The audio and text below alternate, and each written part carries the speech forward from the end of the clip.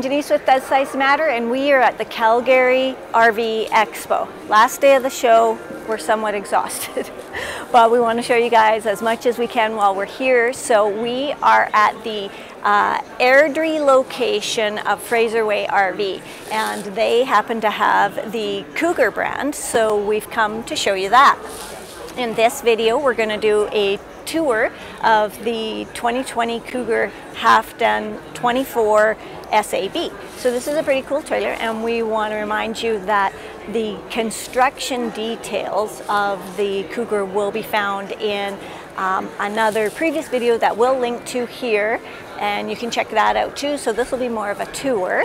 And also we want to remind you that if you're looking for specific information on a RV, new, used, years, manufacturers, that kind of thing, you'll want to go to rvreviews.net, and I'll put a link in the description where you can go directly to them and access the kind of information that we use in our research too.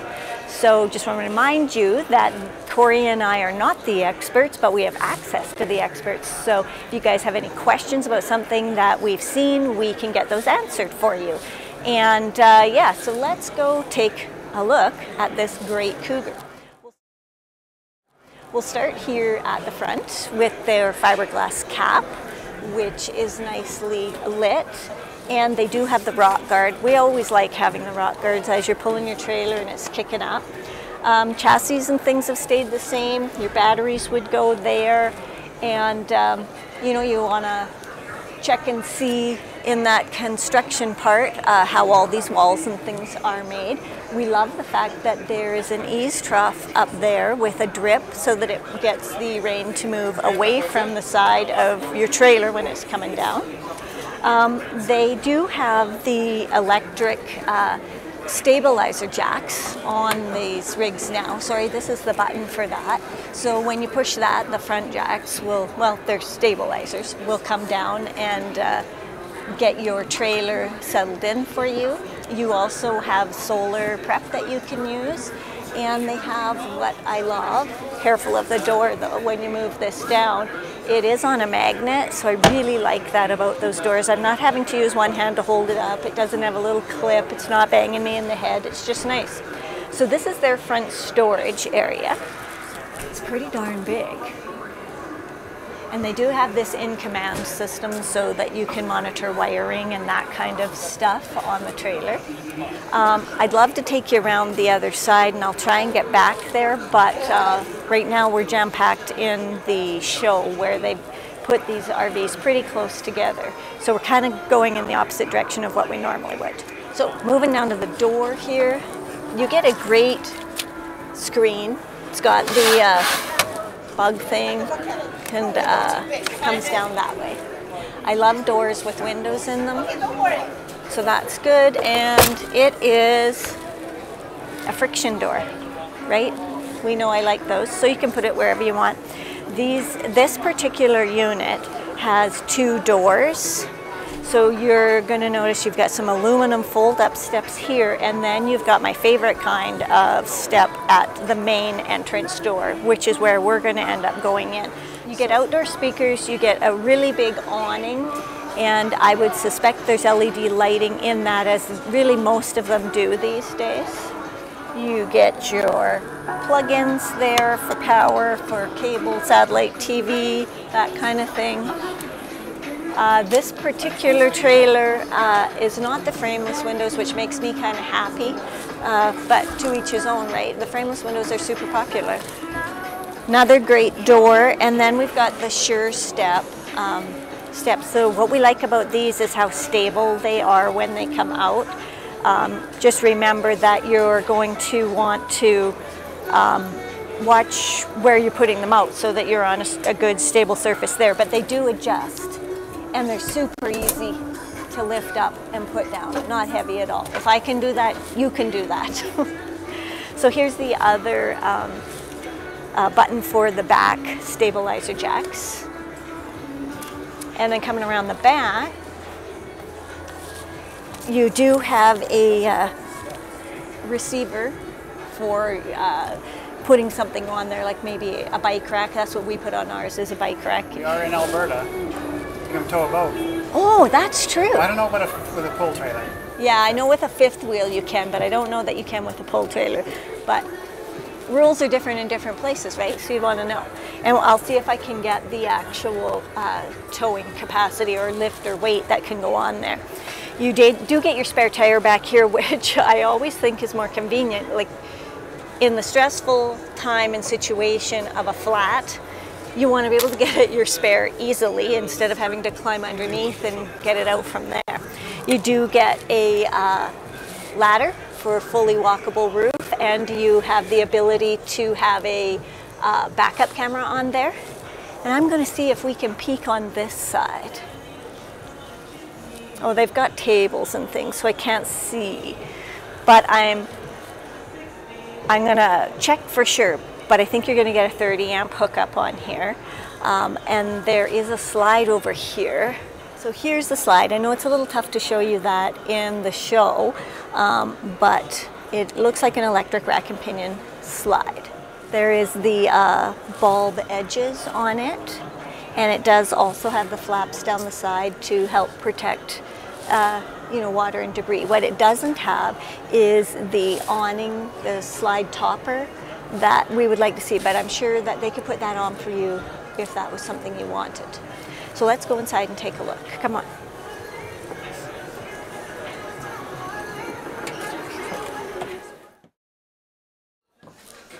Okay, so this is nice, right? I guess we're going to start in the kitchen.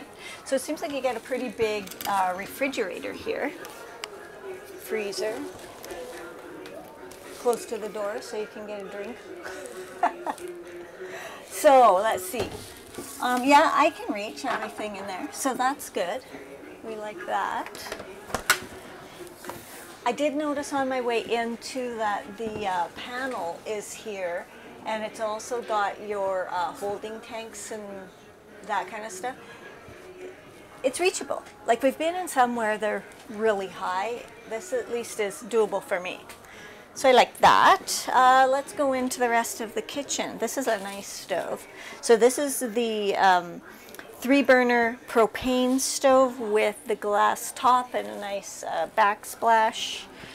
These lights can be turned off because they do use power, right?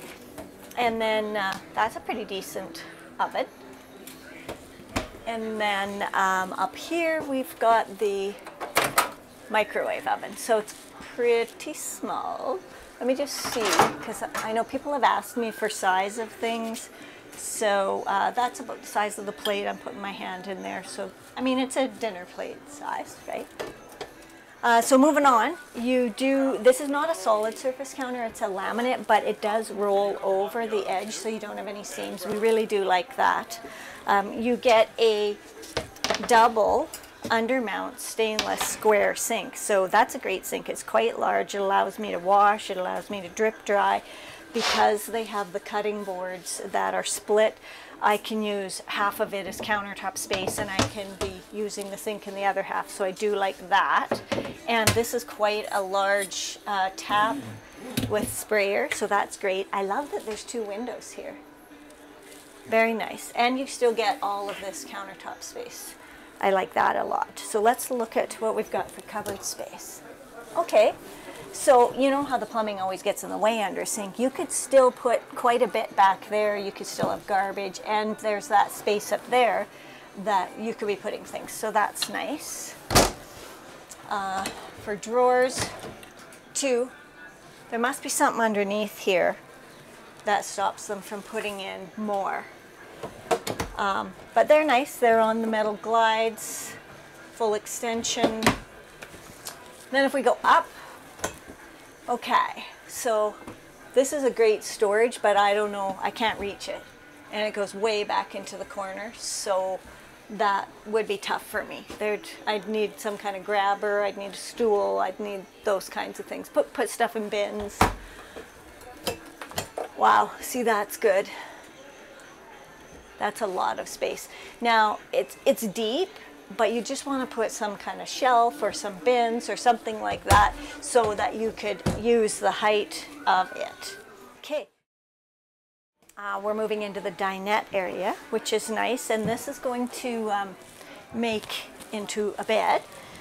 I like the size of it. It works good for me. I like this. It's sort of a vinyl material, so it would wipe up really easy. Table is, I like the fact that it's on posts. It's a sturdy table, although I wish that it had the same kind of stuff that's on the countertop that rolls over the edge. Loving this window, just because it's got two things. It's huge. It lets in a ton of light. I like that. And I don't know if you can see or not, but it's on a slider, so for me that's good airflow.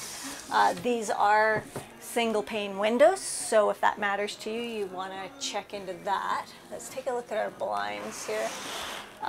So these are going to be complete darkening blinds. Completed. We've got LED lights here. Let's see what's up. So again, I mean, these are big. There's a lot of storage in there, but I would need to put a shelf or some kind of system so that you could really take advantage of the height of it. But you could figure that out however you want. Yeah, it ends there. And there's more here. Yeah, so I mean, that's a ton of storage.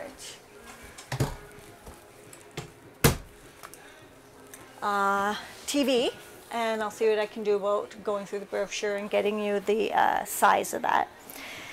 Got an entertainment center there, and you've got some more storage in there. So that's handy. While we're down here, the vinyl flooring is quite nice. They are lightening up the colors in here because that's what you all have asked for.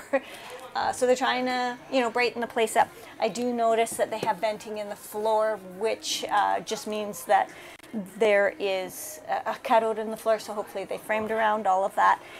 And I do like the fact that this is not in your main walking area. What's in here? Oh wow, that's huge. I love that. Okay, do we get another one on this side? Yeah, we do. I love drawers underneath these seats because then I don't have to struggle. I don't have to reach in there. I don't have to lift the cushions up. I really like that. So I also noticed there's an electric outlet there because I don't see any others there in the kitchen, but there is one down on the side. Moving over to the slide, this is where your couch is. Now, this is a pretty comfortable couch made of the same material that the dinette is. And it's going to make down into a bed. And just, okay, so it's gonna, these cushions come off and it's gonna fold out this way. So I mean, really you're sleeping the bedroom, the dinette, and the couch if you want. And you've got these big windows as well with a slider on this side. What do we got up here? Okay, so more storage. It's not as deep, but it's really accessible, easy to reach. So I like that. And then moving down here, this is a big cupboard, and that's got all adjustable shelves in it, and another big drawer. So that's a lot of, I love that because first of all, they're drawers. They are long, they're deep, and there's 3 of them easily accessible. So I really like that. Now, let's go over to the bathroom. Okay, so this bathroom has 2 doors, you know, one into the bedroom. Coming in, your vanity area. This is quite a big sink. Usual taps, got a plug-in, you got a nice cupboard here, the mirror is good. Storage. Let's look here. Oh my goodness, that has good storage. Even with the plumbing, there's lots of room in there. You also get your Dometic toilet with foot flush. And I'm just going to get in the shower here. Coming? So, I've got a lot of room in here. The skylight up there. This is the general standard of plastic surround, and you're on the base. This is not caulked, and they're very confident in not caulking things. So, you know, that's up to you, I guess. Nice base. I don't feel, you know, any weak spots or anything like that. Nice glass doors, and Corey will like them because you can't see through. And they glide, they seem to move nicely in there. Standard fixtures, so no problems there. Yeah, and I mean the bathroom is big enough that you can dry off and get dressed and all that kind of stuff. You do get a fan, and I'm just looking for heat ducting. So I don't see any in here in particular. You do get more storage up here, and it's quite a bit of storage. It's a bit tough for us to reach, but you know, it's there. So let's go head into the bedroom. Now there is a door on the other side, and I'll show you that when we get in there. But come on in. So this is a fully walk-around bed, but it is kind of tight. And the reason for that is that this is a, they're calling a king. It is 70 by 80 inch bed, so it is a pretty big bed. I'm not sure if you can have the option of making it smaller or not. You'd have to ask your salesperson when you're at the dealership. Seems like a fairly comfortable bed. You do get a window over here.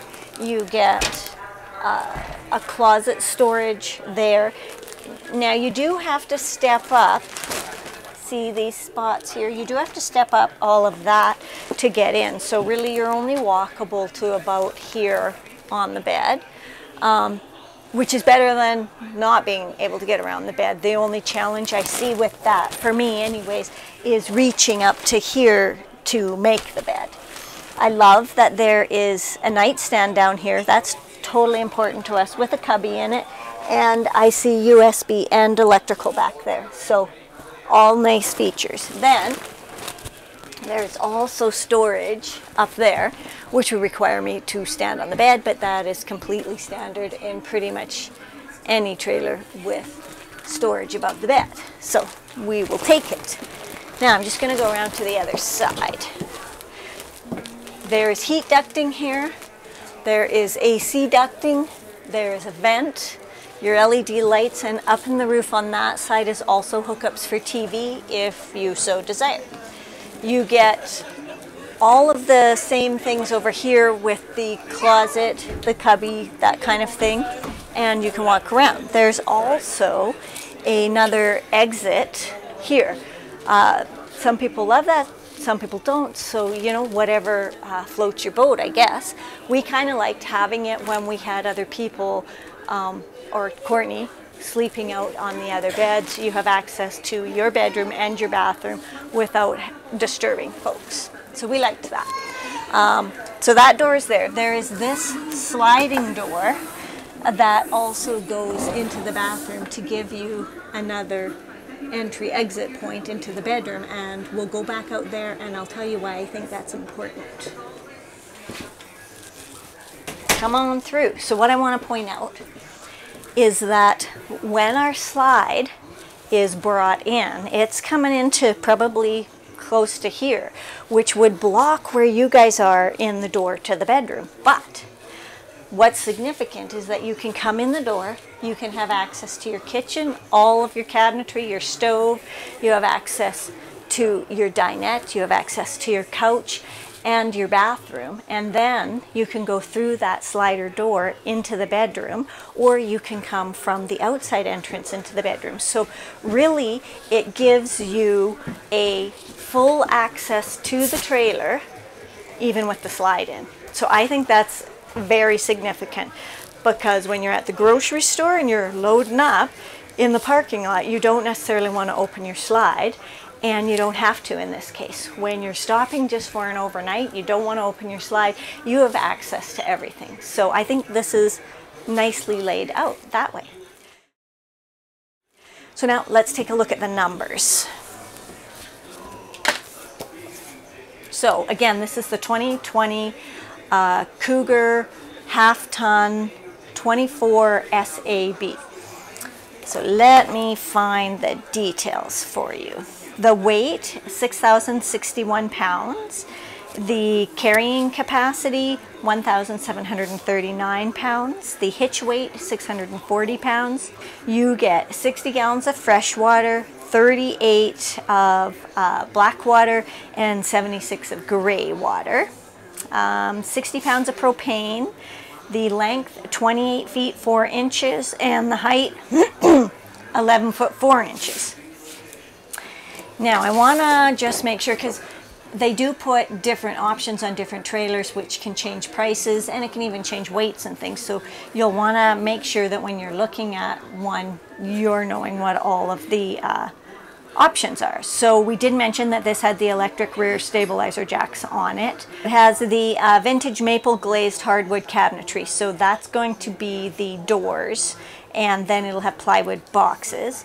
A 12,000 BTU rapid recovery 6-gallon gas electric hot water tank. 8 cubic foot refrigerator. The accessory hitch, 2-inch accessory hitch with a 300-pound capacity. So that's important to know.